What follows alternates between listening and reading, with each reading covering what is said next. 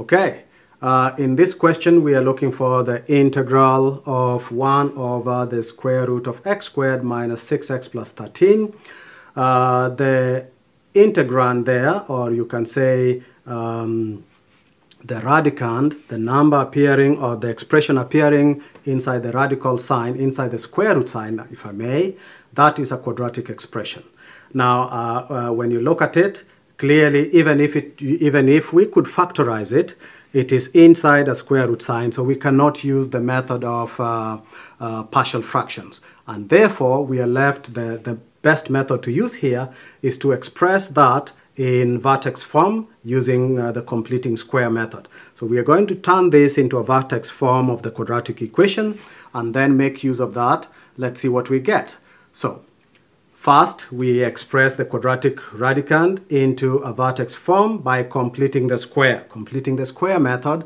So if x squared minus 6x plus 13, if we're going to change this, what we need to do is add and subtract negative 3 squared there. So like this.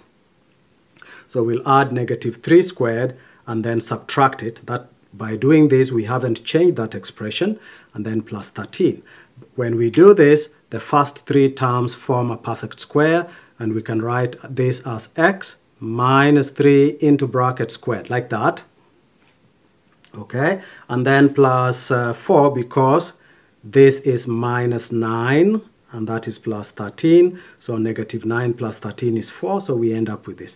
And this is the vertex form of that quadratic expression. All right, so now we are going to replace that expression with this form, the vertex form, and we have, that's what we have. And now it looks like the expressions that we've solved earlier, except now we have x minus 13 squared instead of just x squared. It doesn't matter, the same substitution works. I'm going to remove x minus 3 and substitute 2, because I'm seeing this, I'm going to square to get 4. So I'm going to substitute 2 tan theta. So I'm going to use the substitution, let x minus 3 be equal to 2 tan theta. If we do that and differentiate, we'll get dx. If we differentiate this side, we get dx, and differentiate this side, we get 2 sec squared of theta. Let's use this space on this side. So we have that. So we have that one there, and we have this. Okay. We can now substitute this back. So where there is dx, I'll remove and put 2 sec squared of theta d theta. And where I see x minus 3, I will put 2 tan theta. So doing that now, all right, we end up with, so where there is dx, we remove and put 2 sec squared of theta d theta. Where there is x minus 3 squared, I will put 4 tan squared theta, because this whole thing here, this expression x minus 3 is 2 tan theta. So if I'm squaring, then I get 4. So I get 4, square that and square that, I get 4 tan squared of theta. So I'm going to remove that and replace it with 4 tan squared of theta, and then plus the 4 that was already there. If I factorize the 4 out, it becomes 2. If I take it out of the square root sign, it becomes a 2, which goes out there. And this 2 also goes out there, and the 2 cancel. And I end up with sec squared theta at the top, and tan squared theta plus 1 is sec squared of theta. If I find the root, I get sec. So sec squared of theta divided by sec of theta leaves me with just a single sec theta. Okay, so if I simplify that, I get sec theta d theta, and we've already found the integral of this. Well, to get it, we would need to use this, but I'm actually going to remove that and just write the answer directly. So this becomes ln of sec theta plus tan of theta plus c.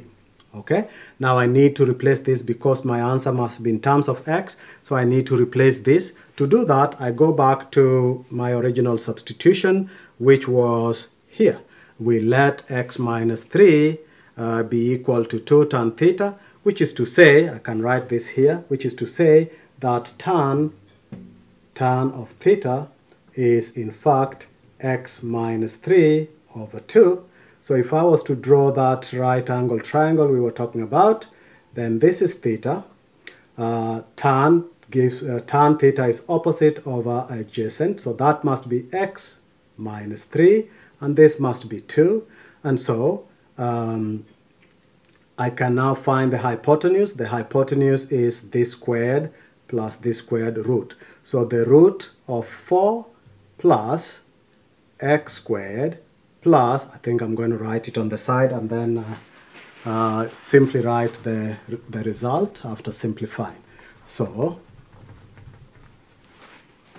we end up with, what we are going to put here, let's call it t. So t squared is going to be 2 squared, which is 4, plus x minus 3 squared.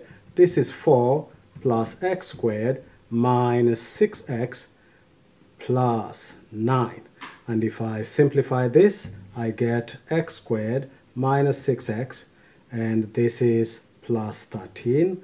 And since I'm interested in t, not t squared, t becomes the root of this. So this t here is the square root of x squared minus 6x plus 13.